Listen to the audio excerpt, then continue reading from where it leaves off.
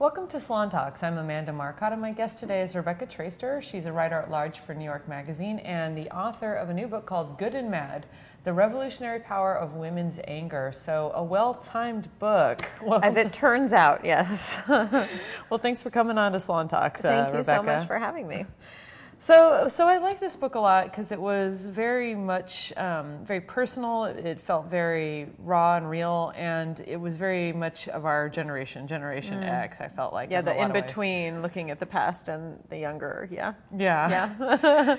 And you wrote in the book about how I think our generation really felt like a feminist felt a lot of pressure to be fun and ironic and kind of wry, and like that's being stripped away. And I kind of want to ask you about then first. Mm-hmm. Why do you think there was so much pressure on women to be chill about our feminism? Well, it's really hard to describe.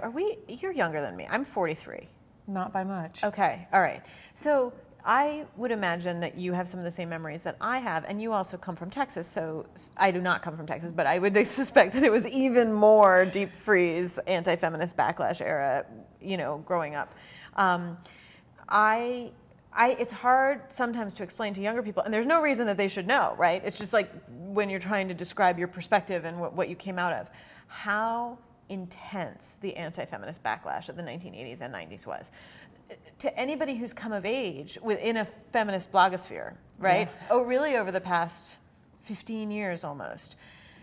There's no way to describe it. Was a desert. Right? Yeah. There was a zine culture. There was feminism certainly at the margins. There were riot girls and zines, and there were journalists like Katha Pollitt. There were certainly feminist scholarship in the academy. But in terms of any popular mainstream media, and certainly in pop culture, on television, any form of the news that you were getting, feminism was simply frozen. It was a tundra.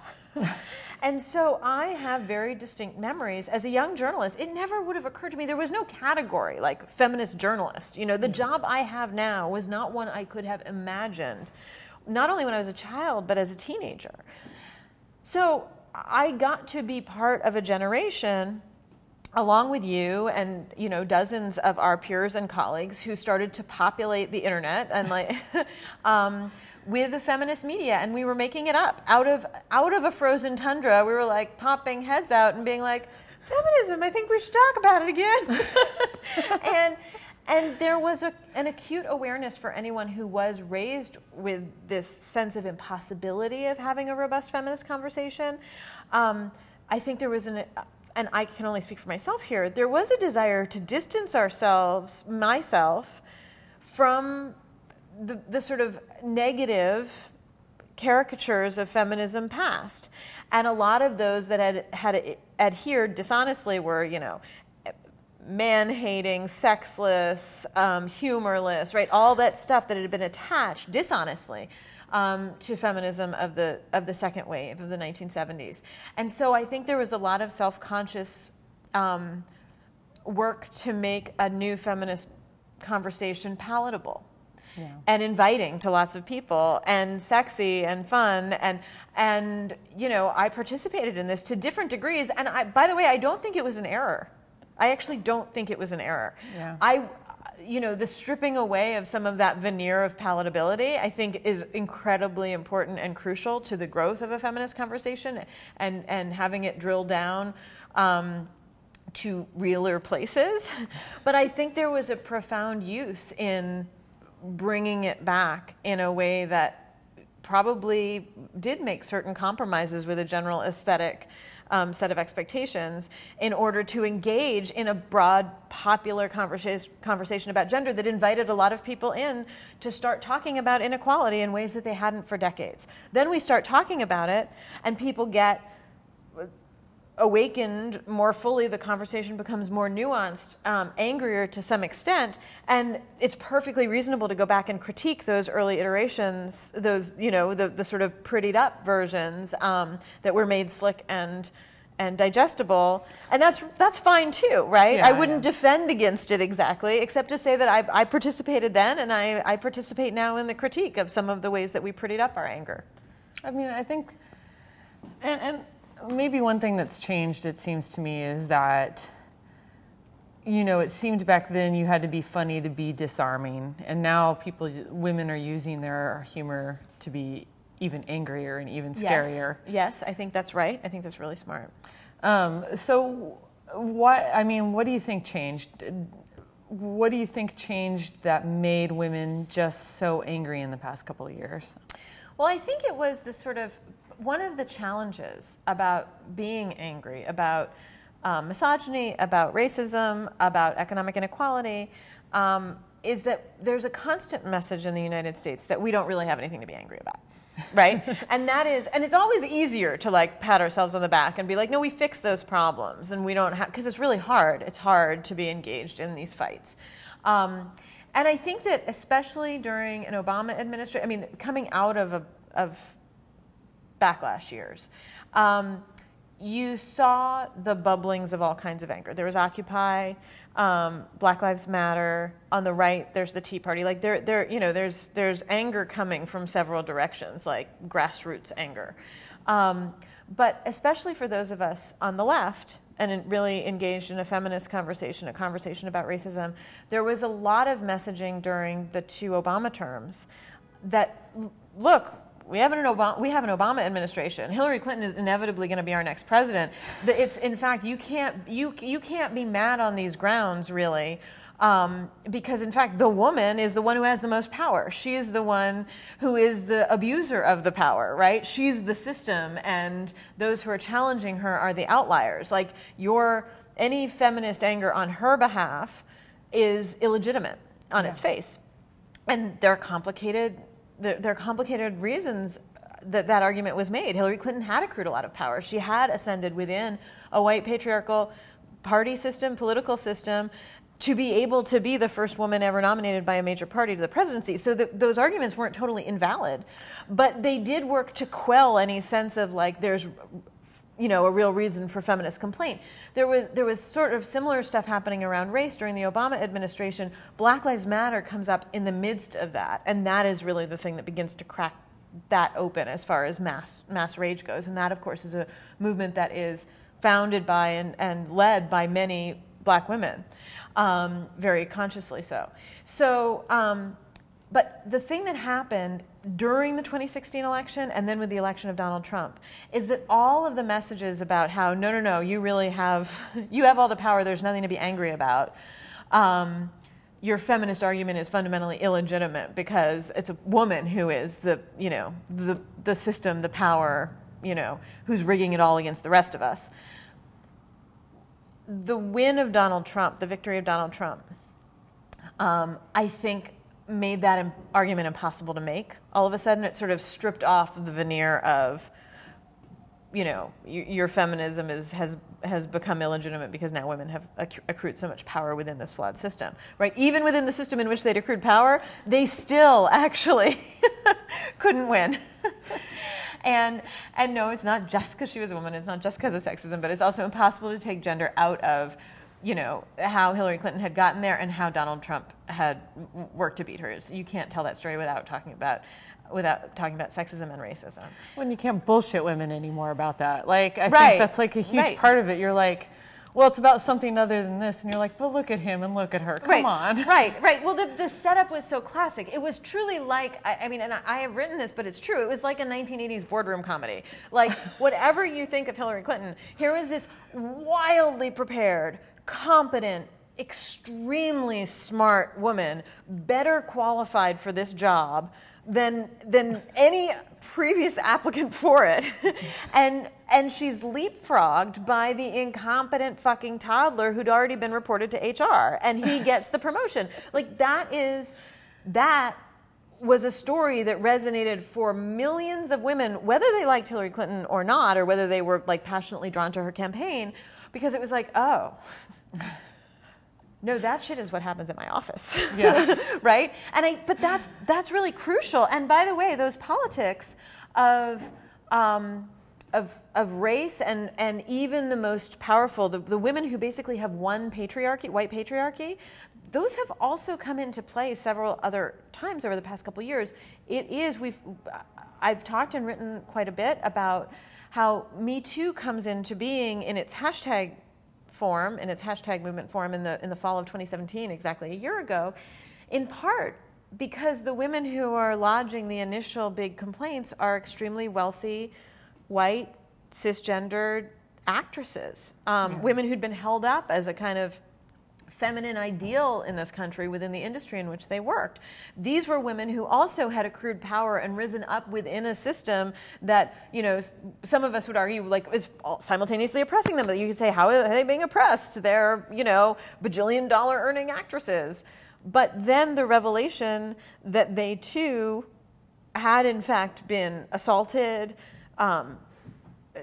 had violence done to them, that it had had a detrimental and systemic impact on their careers. That was like, oh my God, if even the ones who are the most powerful can have experienced this kind of misogyny, then misogyny must be real. Now, there are really complicated realities about the fact that that's how we're able to finally discern misogyny and that we're not hearing it in the same way. McDonald's workers just went on strike last week. You know, that there wasn't the same kind of attention paid to the stories in the Times about the Ford factory workers.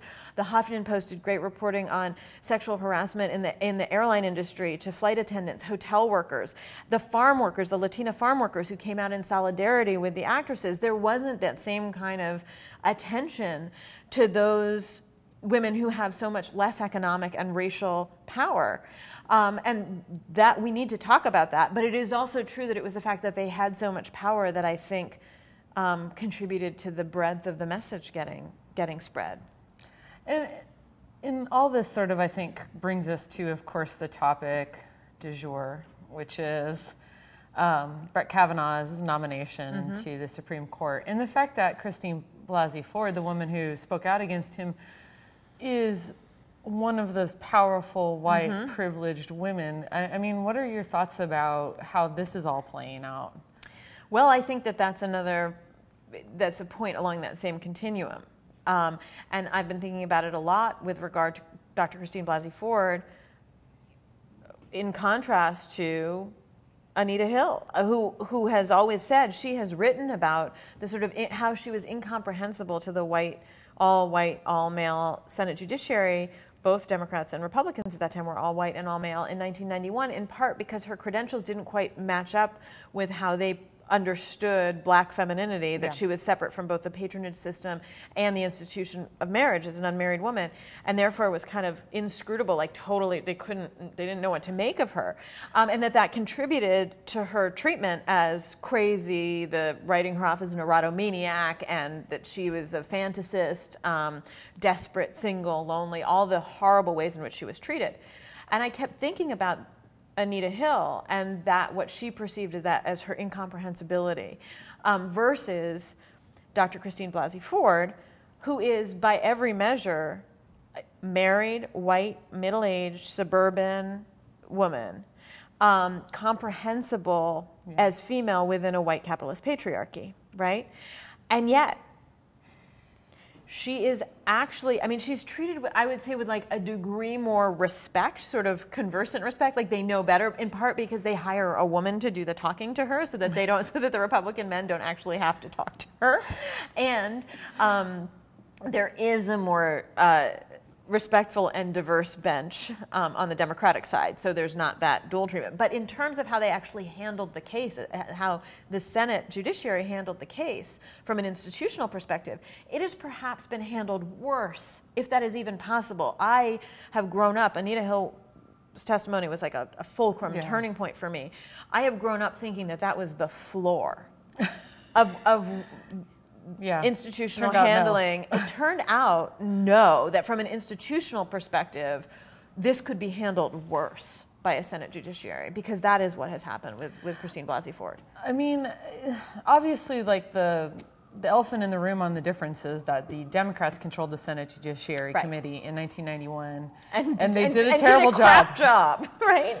And I think if they controlled it now, they would do a significantly better job, because the party has changed even since then, but part of it is just that the Republicans have doubled down. I mean, what do you think that's about? It's about retaining this desperate grip on power, right? So much of what we're seeing, the election of Donald Trump, the enthusiasm for him, the sort of fever for like make America great again. Like this is all code. We know what it's code for. It's not even a secret. Donald Trump has stripped it of its window dressing. And in fact, the treatment of Dr. Blasey Ford is also stripped of its window dressing. Like nobody's even pretending to really care. They like pay a couple sentences of lip service. You know, we've heard her and sorry for what you've been through. But they're also talking about her as, you know, the women making accusations about Brett Kavanaugh as, you know, smear jobs, con jobs. Donald Trump talked about them as being paid off. They're not even trying. Yeah. There's just a sense, there's like the aggrieved, and it actually stands in for the bigger thing that they're angry about. The anger expressed by Lindsey Graham and Brett Kavanaugh, which is the anger of like, you're trying to interfere with our further accrual of federal institutional power. That's what's happening here. That's actually the far broader story about those in political power in the United States. In the face of the fear, by the way, they shouldn't be that panicked, right? that it's sort of a population, unlike the population that has historically had a near exclusive grip on economic, sexual, social, professional, political power in this country. The fear that power is, they're going to be forced to share it and lose status and have their grip on power diminished in some way has prompted this kind of fevered anger. Like, you can't do this to me. This is an outrage. This is an outrage. That's like, it's basically the whole Donald Trump campaign. It's the, you know, it's the roots of how he began his life as a politician, you know, by questioning Barack Obama's legitimacy. Like, this is impossible that this black man could be the president. Yeah. Right? He's fundamentally illegitimate as in this job. That is how Donald Trump became president. That's how he launched himself here. And it all stems from this same sense of like, you people, something that Orrin Hatch said in 2 instances during these hearings. First, he said, before the assault allegations had been made, just responding to the protesters, there were I loved the protesters who came to the first round of Kavanaugh hearings, because it was like anger was this renewable resource. Women would get up, they would yell, they'd scream, they'd be taken out, arrested, and then more women would get up and yell. And I was like, oh my God, these women are heroes, and they are. But one thing, Orrin Hatch had this locution. He responded to a woman in that first week who was yelling about how if healthcare reform were repealed, she would die. That was what she was yelling about from the back. And he said, can't we have this loudmouth removed? And this, I write in my book all about how the great threat of an angry woman is always represented by a woman with her mouth open saying something, and the degrees to which we have worked to close women's mouths.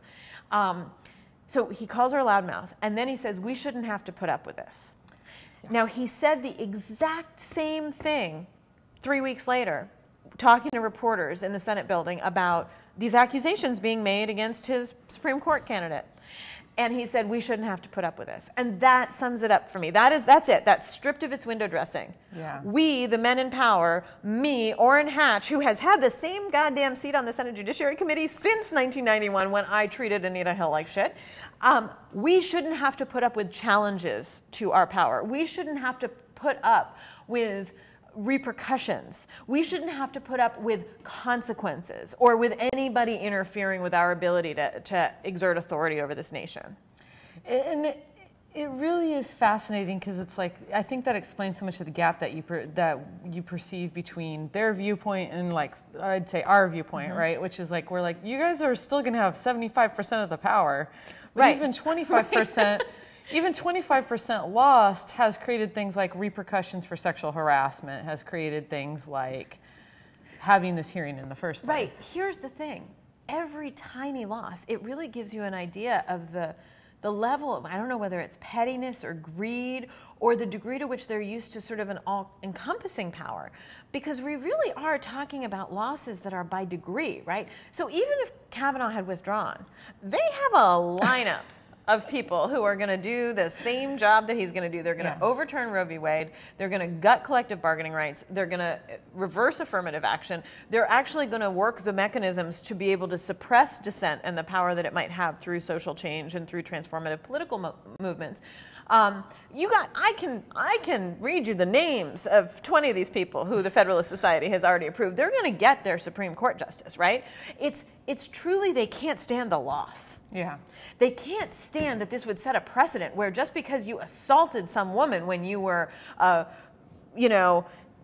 able-bodied, young, drunken man at an elite prep school, well, God damn it, if you can't do that. I mean, the rhetoric coming from Republicans are like, well, if we're gonna start coming after every man who's done this, right? There it is. Yeah. You strip the window dressing, right? We assume that actually the abuse of power is tied so closely to having power that you're talking about their entire view of what power means. Yeah. Which is connected to being able to do things to bodies that have less power, that are in some way vulnerable to you, without ever having to pay for it or answer for it. That's been the history of powerful white men in American politics and American business and in lots of American homes for a long time. And they can't stand even a small chink in that power. And I think I think you could say the same thing about the degree to which the Obama presidency, which is, we're talking about 1%, 2% of American presidents, right? Like one person who wasn't a white man. Yeah. And still a man. And he's still a man. But it was so intolerable that the fury that built that kind of, I still think all the time of Jan Brewer sticking her finger in God. Obama's face, and you lie, and the kind of open disrespect that they just felt able to show this person. I thought of it the other day when Brett Kavanaugh said to Amy Klobuchar, like, have you ever blacked out? And I was like, oh my God, it's that same thing. It's like Jan Brewer pointing her finger at Barack Obama. Like, you're not supposed to have power over me. Yeah. And it's also one of the reasons that I was so moved by the two women confronting Jeff Flake. And one of them, I think it was Maria Gallagher, pointed her finger at Jeff Flake, and I was like, yeah, atta girl. Man, there are so many more questions I want to ask you, but I think we are close to out of time. But I do want to ask you one more thing. Because of all this women's anger, the Women's March, the Me Too movement, we're starting to get those concerned voices back. The women's anger is dangerous for us. We will be hearing that to the end of time. But you write, quote, that writing this book was one of the physically healthiest periods of my adulthood. Is anger actually good for us? I had a perfect test tube experience with getting to voice my anger. And I don't make any bones about that in the book. I can't recommend it as a health regime to anybody else because I had this I was like an anger biodome, right? Like, I had to write the book very quickly. It was 4 months. My editors I was being paid for it, right? I was profiting from getting to be angry. I had editors and readers, my friend, the people who were sort of my support system, who were anxious to take what I was saying on the subject seriously. There was nobody, there weren't even reviews yet. Do you know what I mean? And I had this perfect experience of getting to take other women's rage seriously, getting to put my rage to unapologetic use, put it on the page. And yes, it was truly of my adulthood, probably in some ways the healthiest time I've ever had. And it did make me think everything I've been told about how it's the anger that's corrosive, the anger that raises your blood pressure, the anger that makes you sick and hunched. Like, I think that's wrong. I think it's the suppression of the anger that causes so many of those problems. However, having said that, I don't want anybody to think that I, in any good faith, could recommend, like, you should go out and do this, because there are penalties that women pay, that people of color pay, for expressing angry dissent that are very real. And most people don't get to have that anger biodome that I got for 4 months. I included that in the book largely because I wanted to say, like, oh my God, I've been to this crazy place where anger is taken seriously, and I'm free to express it without any repercussion. In fact, with encouragement and respect, like to be met with respect, and it feels great. But it's like truly like I visited another universe. It's not like I'm saying everybody go do this, because you're not going to be met with that same respect, and that's the thing we have to change. That's why we have to start affording other women that kind of respect, encouragement, and money for their anger, right? Like to take them politically seriously and acknowledge the political consequence, and and seriousness of their fury. And that's the system we have to change. Thank you so much. My guest you. today has been Rebecca Traister. The book is called Good and Mad, The Revolutionary Power of Women's Anger. And again, thanks for being on Salon Talks. Thank you so much, Amanda.